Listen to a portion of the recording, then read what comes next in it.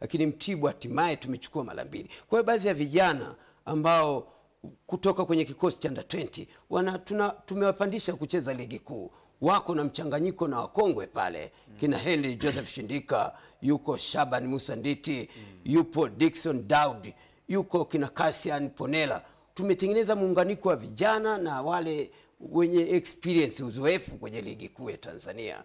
Lakini tumekuwa kama uongozi, naamini unafanya jitihada kubwa sana ya kuhakikisha mazingira ya kikosi yanakuwa bora. Ndani ya kiwanja tumekuwa na matokeo mabaya sana.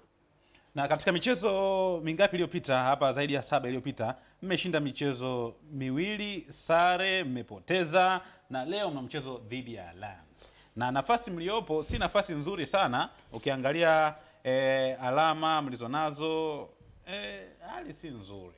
Niseme tuzungumzie mchezo wa Alliance leo. Alliance mchezo wa kwanza waliwafunga. Walitufunga kule uwanja wa CCM Ahmed Shabib Gailo. Na kubali vijana wazuri, sio kubeza. Alliance moja timu ambayo inacheza kandanda safi nchini. Lazima tukili hivyo. Na mchezo ambao tumeucheza juzi hapa Nyamagana, tukaweza kutoka suru 1-1 hapa. Sasa tunacheza na Mbao leo kama finali, ili tufufue matumaini yetu ya kubakia kwenye ligi kwa nguvu kubwa sana. Wakishe vijana, Mtibwa tunaifunga Mbao hapa CCM Kilumba leo. Unawezaje kuifunga Mbao ambayo imetoka kushinda michezo 3 mfululizo, sare 1? Katika michezo 4 ameshinda 3 mfululizo na sare 1, na sare ilitoa ugenini. Niseme kwa maandalizi ambayo tumeyafanya na kutokana na hali tulionayo, kundi tunalo mbaya, tuko kwenye nafasi za chini kweli kweli. Inabidi lazima tupambane kwa nguvu kubwa. Na michezo nikwambie tuna nyota wengi wazoefu. Nyota hao wameshinda kufanya kazi kwenye michezo. Tunakwenda tunaanguka, tunataka tutafute namna tujilete mahala salama. Kwa misimu mingi iliyopita Mtibwa Sugar ukizungumzia nafasi ya 3, ya 4, ya 5. Je, ujio wa timu kama Namungo FC na timu kwa 20 na uwekezaji kuongezeka katika soka la Tanzania ndio umepelekea Mtibwa Sugar kuteteleka? Nadhani kuna changamoto nyingi sasa za mpira. Ushindani umekuwa mkubwa.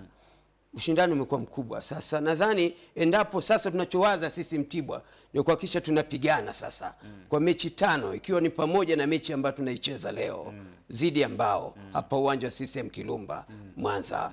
Baada ya hapo tutarejea nyumbani.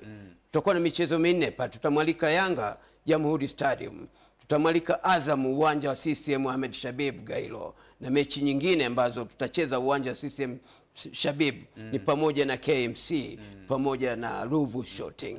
Mechi 4 tutacheza nyumbani.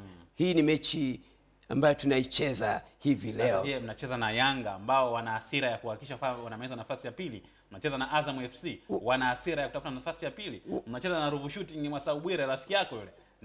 Wadogo zangu, mdogo wangu. Niseme tu kwamba wanafungika. Tuliweza kufanya hivyo kule Zanzibar. Yanga wanajua, Simba wanajua. Ni timu bora nchini, ukizungumzia vilabu bora nchini. Na Mtibwa niseme siri moja, kwamba Mtibwa inapocheza na timu kubwa utaipenda Mtibwa.